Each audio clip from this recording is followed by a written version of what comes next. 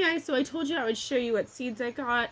I went ahead and bought a seed vault kit of heirloom seeds from Gardener's Basics. Comes with 35 different varieties. There's over 16,000 heirloom seeds. They come in packages like this. They came with free markers, like bonus markers. There's 35 of them. The seeds are heirloom, non-GMO. They're open pollinated seeds, and they're proudly grown in the USA and packaged in the USA. So that's a big plus for me. But that is just my opinion.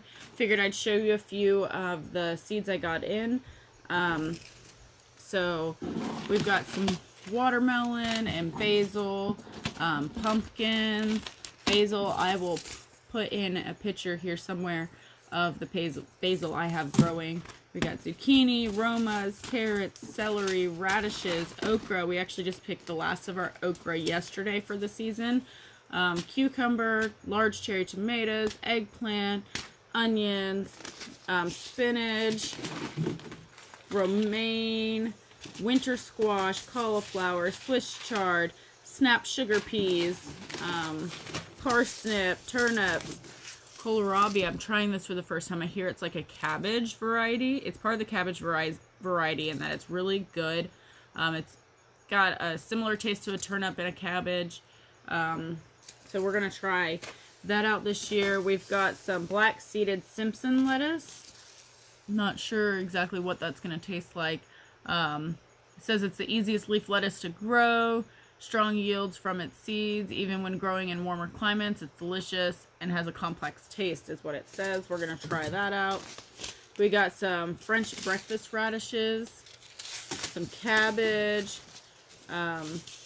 cantaloupe, Brussels sprouts, broccoli, butter crunch lettuce, beets, kale, bell peppers, lima beans, corn, and bush beans. So that is everything that came in. Obviously, not everything is going to be for the winter garden, but I am going to grow some of these. Now, I do have some Vates Blue Kale already growing. I already have some Detroit dark red beets growing, and I don't believe that's the brand of broccoli, so I might try that. Got a few different types. Like this is snowball cauliflower. I'm going to try that out. And, you know, this is the romaine. I got Cimarron. I think that's how you would pronounce that. But definitely excited to try all of this out and see how it's going.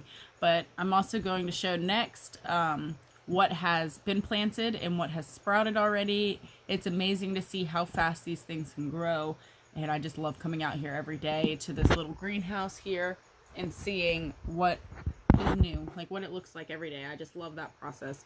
So I'm going to show you next what I've got growing. Make sure to like and subscribe and go follow me on Instagram. I'll put my handle here.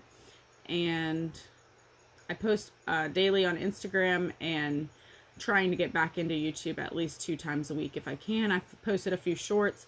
Just make sure you go and check everything out.